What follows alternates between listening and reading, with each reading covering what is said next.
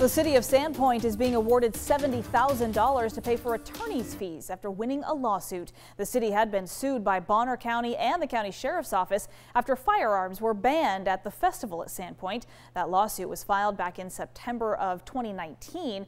The 18-page lawsuit had accused the city of Sandpoint of violating state law, saying cities and municipalities were banned from restricting gun possession on public property. The judge, though, ruled in favor of Sandpoint, saying the plaintiff lacked standing to bring this matter before the court. They said the court will not engage in the analysis of whether this issue has become moot.